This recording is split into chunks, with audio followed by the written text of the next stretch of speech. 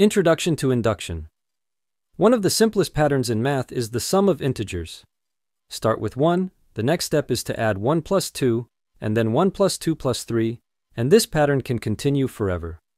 Basically, we're talking about a series where we keep adding up to a certain number, and this number is represented by the letter n. There are different series where the nth term is different. The nth term is important because it tells the value of the term depending on its position. Calculating the total sum of a series to the nth term can become very tedious if n is a large number. But many series have a formula that calculates the total sum.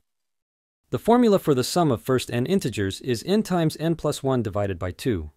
Let's calculate the sequence again, this time using the formula. We have verified that the answers are correct up to n equals 4, but in order to prove this works for all terms, we need to prove it by mathematical induction. Let's say we continued calculating to some random number k. Since we don't know the exact number, we just leave it as k times k plus 1 divided by 2.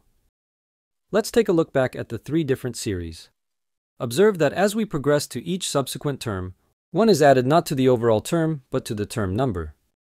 The last term in the series includes k, but if we wanted to extend the series, the next term needs to have k plus 1. We now have the groundwork to prove that the sum of integers is equal to n times n plus 1 divided by 2.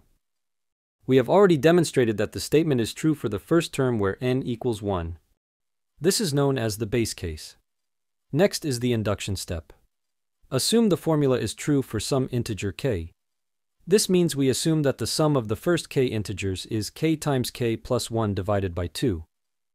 Then if we include the next term, k plus 1, we need to show that the right-hand side of the equation also has the form n times n plus 1 divided by 2. First, we'll make the last term have a denominator of 2. Let's group both terms together.